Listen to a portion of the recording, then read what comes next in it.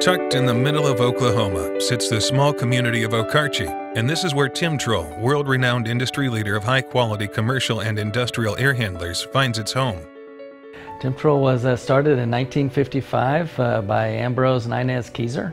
They were my grandparents, and they put together their life savings and started the business here. And he was starting with farm boys, had 15 original employees, and had to teach them the business. And they went 9 months after they started.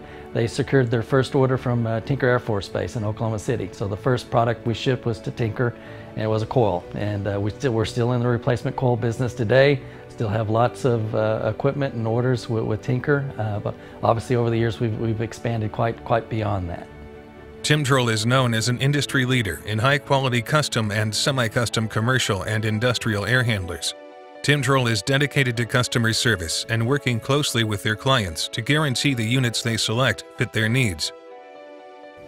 You can imagine when people are building buildings all around the world, whether they're airports or casinos or office towers or manufacturing plants, they don't build those facilities around the equipment.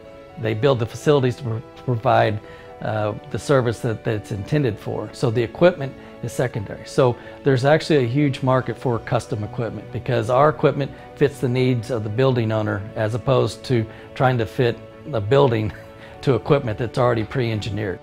For years, Temtrol experienced steady growth and contemplated how to go about growing its business without leaving the loyal community of Okarche. Lean manufacturing kept entering the conversations, and that's when Oklahoma manufacturing extension agent Mike Raymond entered the picture. And I think probably the first thing I saw was when they introduced a manufacturing engineering department within Temtrol that they'd never had in the past. And that's really when the manufacturing alliance, myself, we started working with Temtrol, and change started to happen, and manufacturing started to flow better, and the products got better, and which makes the customer base happier.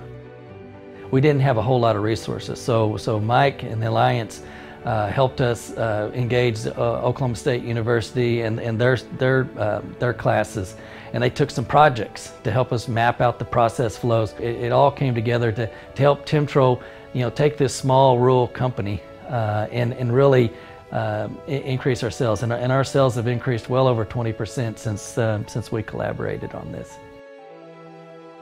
When you build engineered products, you really need a team. You need a solid team. You need a lot of good people working together to make these things happen.